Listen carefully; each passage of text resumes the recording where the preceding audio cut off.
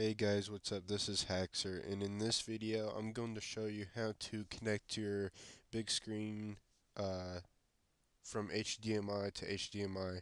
And I have HDMI on my laptop. If you have HDMI on your desktop or something, this might work too. So I had issues with this earlier because I didn't know what I was doing and I overrided the xconfig file and it screwed my laptop up and I had to reboot and reinstall the operating system of Ubuntu. So I wanted to show you, maybe this will help you out. So if you go ahead, I have Nvidia, so I'm going to tell you guys that up straight right now. I have Nvidia video card on my laptop, so I don't know what you guys have, but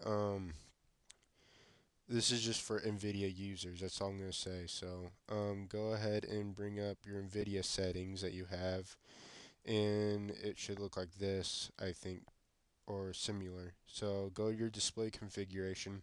I click detect displays, and it'll find your TV. See, mine's an LG TV. It might say disable like mine does. So I didn't know what to do, and I started dinking around with the configuration, and yeah, it screwed me up. So what you want to do is you want to click this, and then you want to click this, and you want to go to configure, and then separate X screen, okay? And it requires a reboot. So when you click that, and then you click OK, and then it will turn into the display settings, which this one is like 1900 by 1000 something. So and then when you have that here, I'll just do it real quick. Yeah, see, and then I just click this and I move it to the left of, and it goes over here, and then I click this one and I disable that. Now you have to be careful here, because if you don't do it right, you're gonna screw up, because your laptop, or yeah, that's what it is for me, is my laptop, the screen will be disabled. Your only thing that you'll see is from your the TV that you have plugged in with your HDMI. So be very careful with that. And then all you do is apply, or you do the save. I never do the apply button because it always tells me that I haven't saved the configuring file or anything like that.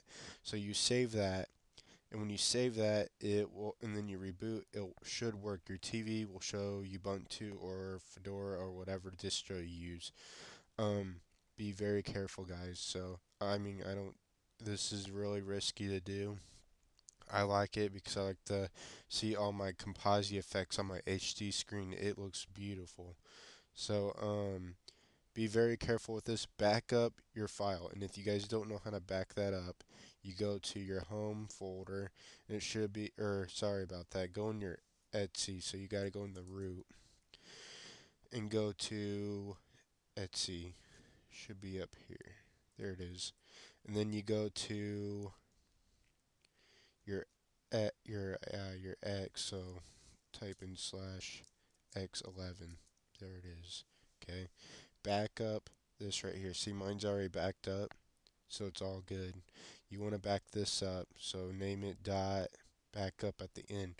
And then when if something goes wrong, you can always come back to this and save over this. Okay? Back up your stuff.